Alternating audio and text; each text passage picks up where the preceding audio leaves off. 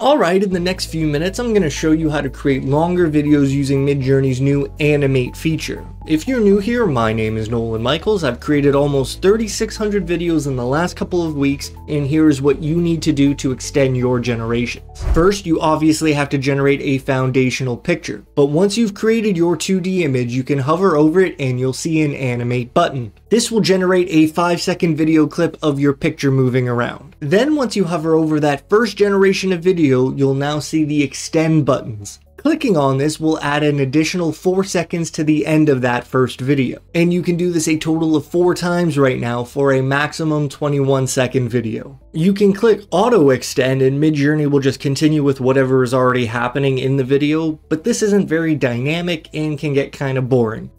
I mean, you do you, but this is when I would suggest we start using Manual Extend. It will load your video into the prompt box and then we can use that to create a story across different extensions. We're going to erase our prompt and type something new, a new action. I will have a video coming out about camera movement, but let me show you something you could try really quick. We could type a phrase like this: the camera zooms out to a full body shot. And we'll get something like this. The woman goes through her motions, and then in one of the generations, the camera does zoom out into a full body shot. Camera prompts are tricky. Again, I'll have a whole video coming out about that. But if we were to click on this video, at the bottom, we will see the extensions here.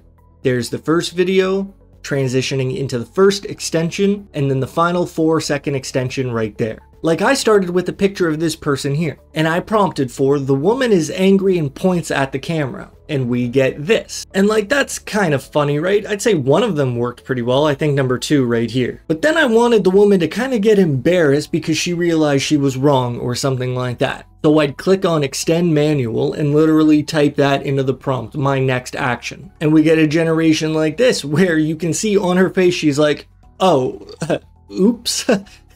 Like, I think that is so funny looking. I think Midjourney did a great job with changing up the emotion, and then I would extend Manual again to continue the scene. This time I wrote, the woman smirks and laughs subtly as she realizes she's going to be okay. And to be honest, we're at the 13-second mark now, and I don't think Midjourney did a very good job with the third extension. You're going to notice that happen. Your first generation is going to be really good. The second generation should be able to continue the scene, but the longer Midjourney is forced to extend, the more it's going to stray from whatever you were hoping. As in, the quality is going to go down. It's just what I've experienced so far. Also, you should know that I did run into the moderator a few times with this, and it actually told me why I was getting rejected. It's because it was showing someone in distress. And because it was a realistic picture, I guess the bot just wasn't comfortable displaying what I was asking for. I mean, as you can see, the prompt eventually worked, but you might run into some errors. I want to show you another example that will let me demonstrate one of the key workflows you're going to have to use. So I have this video right here, the woman shimmies fast. She kind of goes through her motions. I thought that was a good start. When you click on a picture or a video to expand it like this, you'll find your creation actions in the bottom right. Now we can extend our video down here. Again, we can use auto, low, or high motion, but I went with manual again. With manual, I was able to change the motion in the prompt. I switched it to low, and I changed the prompt itself to say the woman dances like a ballerina. So she goes through her shimmy, and then in the extension, she changes up the style. It really only works here in number 3. You'll see her do her spin. So I'm like, there you go. All we needed was one success,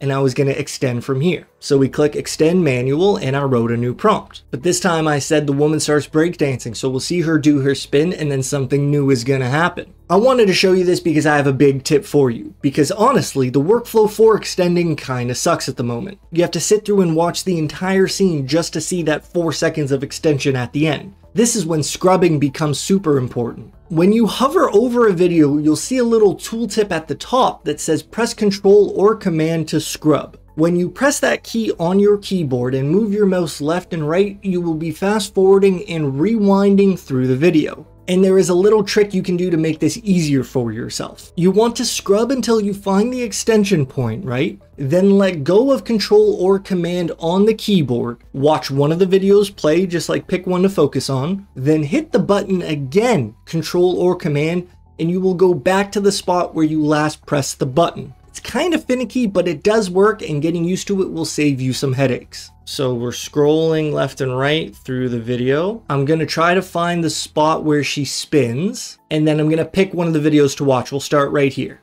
So we watch that one. If I press Command again on my keyboard, it's going to go back to the spin. Now let's watch this one. Okay, that's kind of weird. Press it again. And now let's watch this one. That might have been the best so far. Press Command again, and we'll go over here to the left side.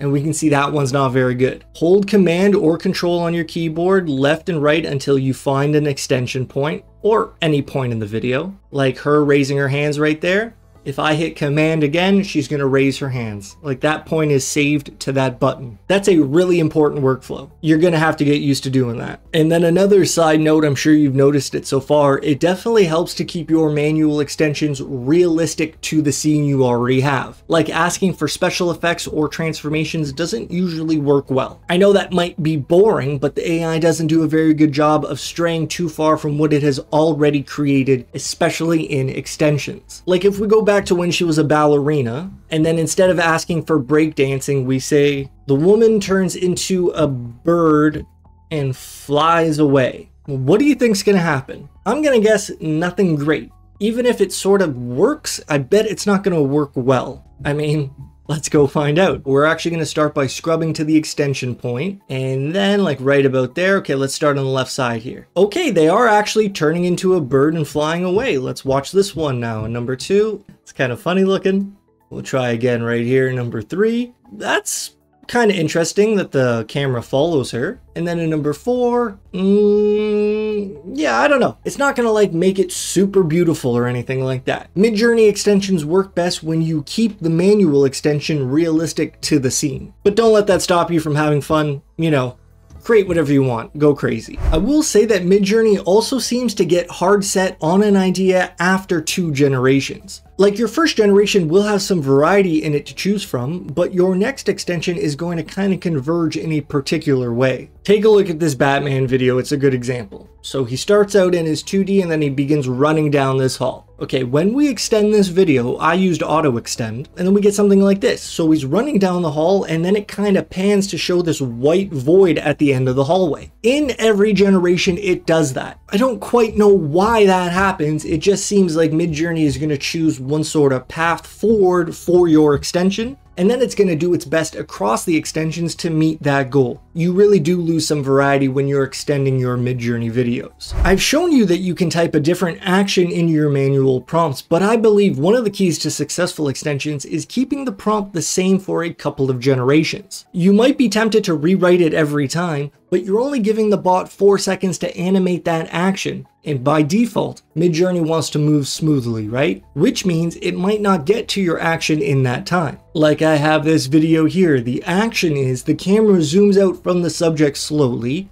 the subject bends down and picks up a suitcase. So we see her attempt to do that action, right? But with only 5 seconds on the first generation, she doesn't quite get there. So instead of extending and changing what's going to happen, I would just extend and keep the prompt the same, and we might get a grid like this. I'm really not impressed with 1, 2, or 3, but number 4 I'd say follows the extension of the scene the way I was thinking about it. She maybe pauses for an extra second too long, but she begins to walk away. Don't be afraid to rewrite your prompts as you're extending, but don't be afraid to keep them the same either. Now let me show off some of my favorite extensions so far. In this one I actually kept it the same the entire way. The prompt is the camera moves away from the subject slowly. You have to give Midjourney time for the action to take place. And then what it zooms out on and the setting it reveals is really up to the bot. I mean, unless you're manually prompting for it, but I like to see what the AI wants to create. Here's a really cool extension. I say that the camera moves away from the subject slowly. And, you know, it does that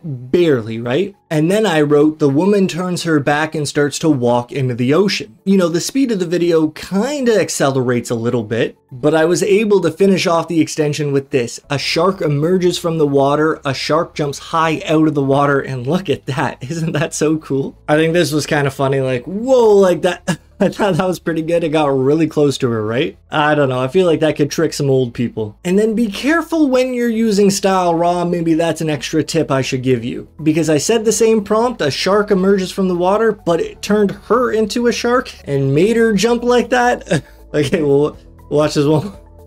Watch this one more time. She's going, and then she's a shark. And that all happened because of style raw. You can add that when you're manually prompting, and I'll just say again, be careful doing that. You might want to avoid it. There are definitely some other things you might want to know about Midjourney's video feature, so you should really watch this video now. I hope you're doing well. Take care, and I'll see you next time. Peace.